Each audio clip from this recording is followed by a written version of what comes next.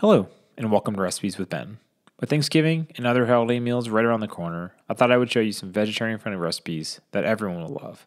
So with this video, I'm showing you how to make homemade stuffing. So to start, you'll need a loaf of bread, and so I've picked out a loaf of sourdough from my local bakery. Now for stuffing, the bread needs to be either a little bit stale or it needs to be dried out in the oven so it can reabsorb the liquid and other flavors later on. That means the first step is to cut up the bread into slices and then into cubes. The size of the cube depends on your preference, but I like this 1-inch cubes when I make stuffing.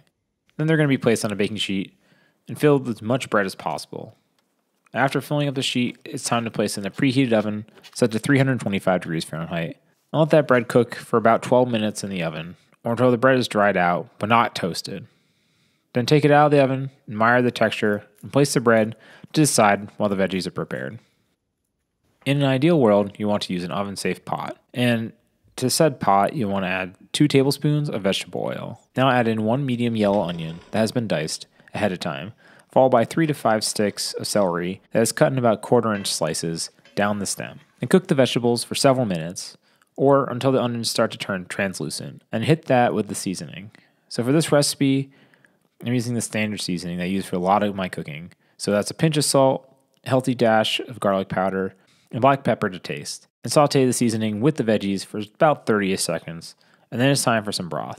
To the vegetables, add a half a cup of vegetable broth to the pot, and add the herbs to that liquid, which I forgot to record by the way. But I'm using some fresh rosemary, thyme, and oregano in this recipe. Then once the liquid has started to boil, it's time to add in the bread that we previously cooked in the oven for a few minutes, and add that directly to the pot. After giving it a mix, it's time to add the other half of veggie broth over the bread, and continue to toss the bread in the mixture until it's all coated. Now let the flavors infuse into the bread by covering the pot and reducing the heat to low for about 10 minutes. After that time, you want to remove the cover and give the stuffing a try. The stuffing is 100% okay to eat right now, but if you prefer the top of the bread of the stuffing to have a little bit of texture that comes from a crunchiness, it's time to place that in a preheated oven that was set to 375 degrees for 20 to 25 minutes, or until the top of the bread starts to brown and is toasted in texture. Also, to achieve this, it's important to bake it without the lid on, and then remove it from the oven and serve it immediately while it's hot. So there you have it, a super easy, stovetop or oven-baked, vegetarian-friendly stuffing. So with all that said, hope you make this a part of your holiday feast, and then don't forget to subscribe so you don't miss the next videos. And I'll see you again soon.